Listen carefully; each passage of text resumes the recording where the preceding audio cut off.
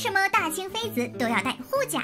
在清宫剧当中，我们都能看到妃子们手上精美的护甲，为啥清朝妃子人人都要戴这个呢？其实呀，护甲早在汉朝时就已经出现了。当时的人们呢，都是长发飘飘的，手上的指甲也很长。因为当时流行嘛，年轻人自然会紧追潮流。唐朝诗人晁彩还写过“明窗弄玉指，指甲如水晶，剪枝特技郎，撩裆携手行”。还有一首诗呢，名字就叫《咏手》，就有赞美女性指尖的诗句。这明晃晃的写手和指甲，就足以说明古人对于长指甲的欣赏了。这呀都能当做定情信物了，不比其他东西便宜啊，不比其他东西更有诚意呀。不过呀，也不是所有的人都能赶得上这波潮流，因为这长指甲干活会很不方便，所以呢，只有不用干粗活的达官显贵才可以留。在古代呢，可以留长指甲，就代表自己家很有权势地位。这种认知呀，一直到了清朝时期，也依然是这个样子的。这从如意即便是被打入冷宫，也依然要带着护甲就能看得出来。很多人都觉得呀，带着这个护甲太累赘了。但如果这是权势和身份地位的象征，那它是不是忽然又变得高大上了起来呀？目前出土最早的指甲套就是由薄薄的金片卷曲而成，粗细长短可以随意调节。只是呀，到了清朝以后，护甲才真正的成为时髦玩意儿。毕竟呀，只要是跟美有关的东西，咱们清朝嫔妃是一个都不会落下的。至于为什么嘛，或许是因为清朝时期妃子们的造型普遍是旗装加花盆底儿，耳朵上呢戴着小耳环，头发上还有精美的发髻和头饰。可如果这漂亮的衣袖下面露出来的是突突的胖手，是不是忽然觉得这手的存在就是一个瑕疵呢？而且呀，这护甲和当时的盛装搭配在一起，就会非常的和谐。不过呀，也有可能是因为娘娘们只是单纯的要留指甲，毕竟这些爱美的 girl 们也不是生下来就有长指甲的，尤其是宫女儿出身的娘娘们，她们在宫里呢干着伺候人的活，指甲根本没办法留长。这个时候呀，就需要花时间，就需要慢慢养。她们续指甲呢，需要半年左右的时间。而且呀，指甲这东西很脆，一个不小心就要从头再来。虽然妃子们不需要干什么重活，最多呢可能也就是绣个花，其他活动呀就连吃饭都能让丫鬟喂。但谁还能逃过一个不小心了呢？为了保护自己这份脆弱的美丽，娘娘们呀只好给指甲装上保护装置。但这保护指甲的东西肯定也不能平平无奇呀，而且后宫嫔妃那么多，撞护甲也不行呀。于是呢，这个护甲套呀就变得越来越精致好看。而且呢，这小小的护甲可不只是有保护作用，它可以修正指甲的形状，戴的时间长了呢，指甲也就会变得好看。这个呀就和咱们现在佩戴的牙套有着异曲同工之妙啦。可能到了这儿呀，就有宝子们好奇了，这东西既然这么好，为啥这护甲不能10个手指都戴上呢？关于这一点呀，也就是大有讲究了。后宫精致女孩的护甲竟然藏了这么多讲究。其实按理来说呀，护甲对于长指甲人士来说可是个好东西。不管是在影视剧当中，还是在清末时期的老照片里，大家的护甲呢都戴在最后2根手指上。为什么不能在所有的手指上都戴上美丽的护甲呢？首先哈，咱们不说这样好不好看，首先呢就很不方便，想拿个簪子都拿不起来，戴这么多也太累赘一点啦，想摘朵花都费劲呀，而且还得摘了戴，戴了摘，那还不如只戴后2根手指，彰显贵气的同时呢还很方便。而且啊，正如刚刚所说，整手戴上护甲它也不好看呀。要是带着10个这玩意儿，天天在皇帝面前晃来晃去，你猜他还想去后宫不？我猜呀，他对踏入后宫会彻底的失去想法。本来呢，佩戴护甲就是为了美观的原因，这么一搞，岂不是失去了初衷嘛？还有一个原因呢，就是和护甲的材质有些关系。护甲的材质呀，和嫔妃的等级也是成正比的。嫔妃们的等级越高，制作护甲的材料呢就越高级，护甲上面的雕花以及镶嵌的珠宝也就越珍贵。虽说呀，这个东西很小巧，但毕竟都是金玉制品，还有一些其他的珠宝，所以说这么点小玩意儿还是有些分量在身上的。不过呀，也正是因为嫔妃的位分会影响到护甲的材料，所以呢，皇帝真认不出来这妃子是谁，到底是什么位分的时候，就可以从服饰以及护甲上来看，省得呀皇帝分不清楚谁是谁，在自己的后宫宫里整出社死现场来，那不就尴尬了。虽说夏天的护甲为了不闷手还会有镂空的效果，但上面还是会照样的镶嵌珠宝。如果手指上全部都要戴，那确实是有点累人。而且一般嫔妃的位分越高，她手上的护甲呢也就越长。这一点呢，就看嬛嬛护甲的前后期变化就可以看出区别。按照这么来说的话，皇后和太后要是非得戴全手，尤其是皇后，那她直接就不需要宫斗了好吧？每天就等着这群妃子请了安赶紧走，自己号称没人的时候赶紧把护甲摘下来，松快呀。所以在手上多戴点护甲，最好还是不要实现。不过在宫斗剧当中，护甲还有一个妙用，就是藏东西，就像当年简秋为了害甄嬛在指甲里藏毒一样。护甲的死忠粉是谁？当当当，就是清朝最爱美的 lady 慈禧。身为紫禁城10级爱美大师，慈禧老佛爷对于美美的东西向来是毫无抵抗力的，所以呢就理所当然的又被我拎出来讲了。慈禧老佛爷的吃穿住行，一切都非常的精致。作为护甲的忠实粉丝，不管是画像还是写真，慈禧的手上都会带着精致的护甲。从老照片上我们可以看出，历史上慈禧的长指甲那是又细又长。除此之外慈禧大老人家夏天会佩戴玉石材质的护甲，这跟其他材质相比呢会清凉很多。冬天呢则会佩戴金银材质的护甲，然后偷偷的往里面塞一点保暖用的棉衬。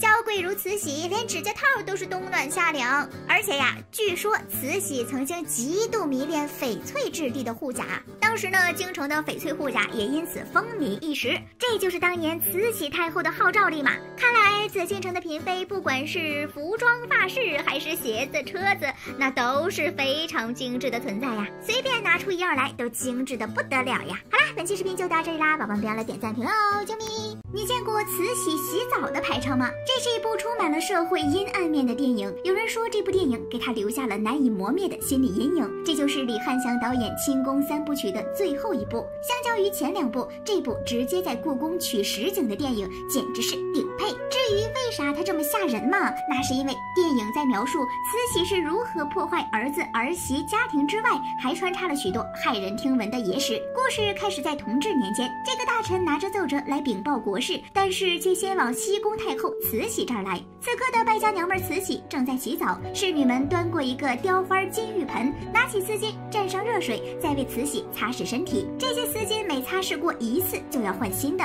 她洗1次澡要浪费100来条丝巾。收拾好一切的慈禧只看了1眼奏折就面露喜色。身边的宫女太监一听，原来是军队打跑了洪秀全。这天曾国藩来宫里觐见，这儿还正在给他加封呢，坐在前面的同志却一心只想吃瓜，还得靠自己老妈提醒才能做好。慈禧这边听说洪秀全坐拥金银珠宝无数，就想用这些钱充盈国库，但是曾国藩却说洪秀全府上的火烧了7天7夜，他本人把能带走的都带走了，没带走的全都烧没了。慈禧和慈安一听，他们支支吾吾说不清话，还有什么不明白的？这钱不就是被他们给贪了吗？慈禧紧接着表示，我们本来是打算把这些东西用来犒赏3军的，这下没东西了，你们就这么着吧。慈安一听这话，本来还想说点啥，在慈禧的阻拦下才咬牙切齿的说了跪安。毕竟人家刚打了胜仗，以后要用他们的时候还多，现在还不是撕破脸的时候。不过一边的安德海多精呀，趁着给曾国藩送顶戴的时候，就从他这儿讹了3000两。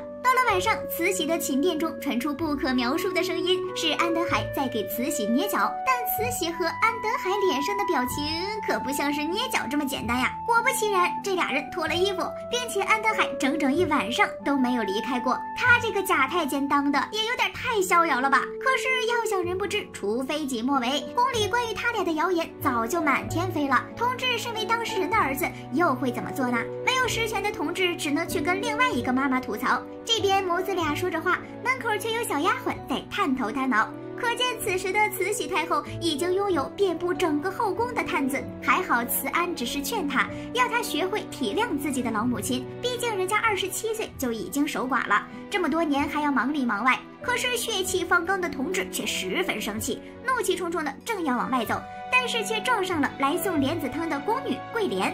本来正想骂人的同治，在看到桂莲精致的容貌时，说出来的话却变成了安慰人：怎么这么不当心呢？临走看见桂莲的镯子摔坏了，还说要给她找一个新的，种种迹象表明同治在有意的勾搭桂莲。太后和太监暧昧不清，皇帝和宫女难舍难分，这个清朝后宫到底有多乱？同治很快就从库房里拿了镯子送给桂莲，还在假山上和她有说有笑。这一幕被假太监安德海看了个一清二楚，他早就对美貌的桂莲有意，此时看到这一幕那是怒火中烧。可偏偏一旁的宫女儿却在跟他说自己已有了3个月的身孕，而且这还是安德海的孩子。安德海让他把孩子打掉，但是这宫女儿非但不同意，还威胁他，要是让自己打掉的话，自己就把他是假太监的事情宣扬出去。但是没过几天，这宫女的尸体就出现在了河里。哎，真是一个可怜的宫女呀，就这么被人给处理掉了。不愧是慈禧的小情人，这心狠手辣，真是如出一辙呀。眼看着同治越长越大，已经到了结婚的年纪，所以这2位皇太后就精心为儿子挑选皇后和嫔妃。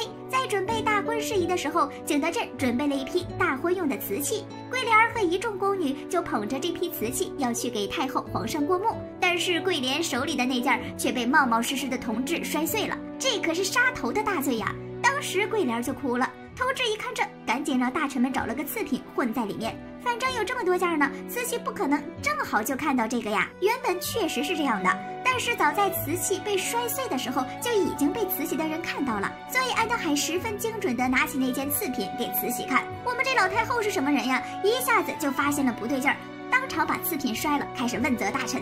同治一看事情不对，赶紧跳出来认错。慈安也在一边劝慈禧算了吧，这事儿就这么过去了。这之后，同治和桂莲的感情更好了，但是2人嬉戏的画面在安德海的安排下被慈禧看了个正着。看着自己的皇帝儿子整天和一个小宫女儿在一起打情骂俏，慈禧非常的不高兴。这时的安德海呢，就顺势提出把桂莲嫁给自己哥哥的想法。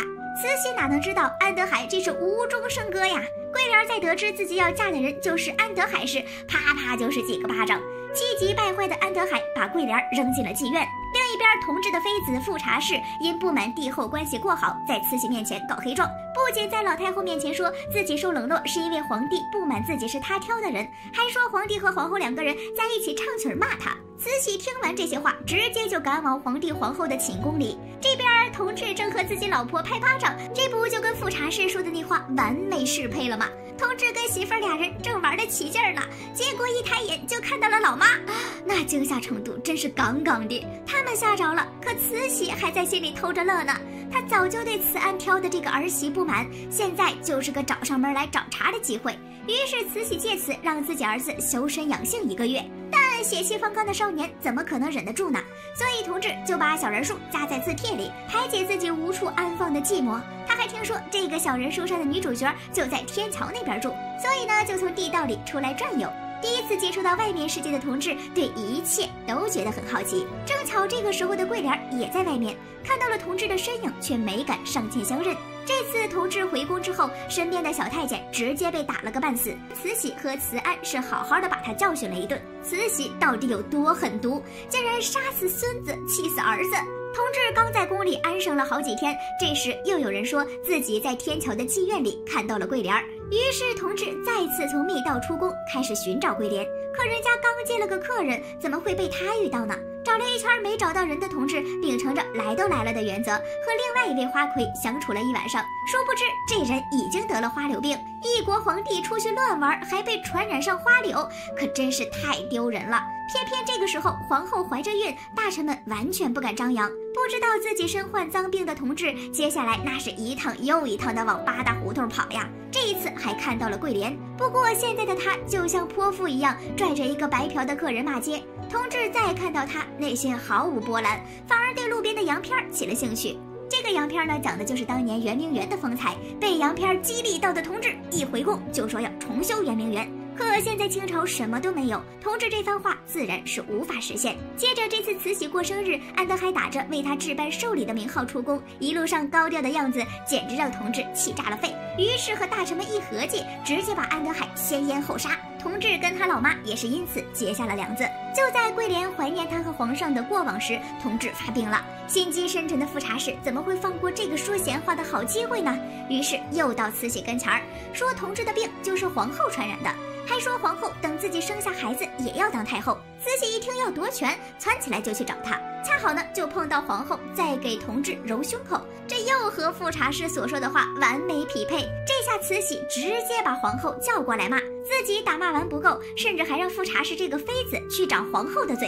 可皇后就是皇后，气场一开就压住了富察氏。放肆！我是奉天地祖宗之命，由大清门抬进来的中宫皇后。不过一边的慈禧却很生气，因为她自己就是妃子出身，她总觉得皇后这话是在骂自己，当场就叫皇后跪下，直接挠花了她的脸。皇后这么一倒下，同治之前给她的立储密条就掉了出来。好嘛，慈禧看了之后直接炸毛，撕了小纸条之后还一脚踩在皇后肚子上。虚弱的同治爬下床想要救回自己的老婆孩子，但是已经来不及了。就连晚来一步的慈安也只能眼睁睁地看着儿子和孙子相继离去。慈安经受不住，直接昏了过去。可慈禧的眼里却只有害怕，因为咸丰帝在临死之前给了慈安一个可以压制别人的密旨，他非常害怕慈安会拿这个来对付他。就在慈安拿着密盒找到慈禧，打算处置他的时候，慈禧开始跟慈安打起了感情牌，把自己气死儿子杀死孙子的行为吹出了花来，最后还无意间暴露出自己的伤口，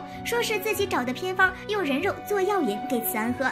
心软的慈安一下子就感动了，当场烧掉密盒里的纸条，也烧掉了自己的命。后来两位太后重立皇帝，继续过起了垂帘听政的生活。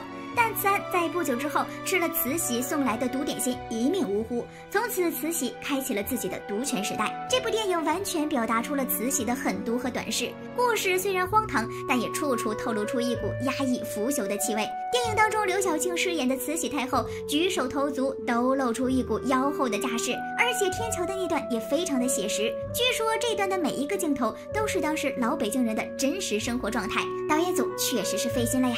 这个故事和骑士钟成龙的故事一样，被眼前的珠宝权势迷花了眼。再厉害的骑士也会忘记自己的初衷，转而成为自己本想消灭掉的恶龙。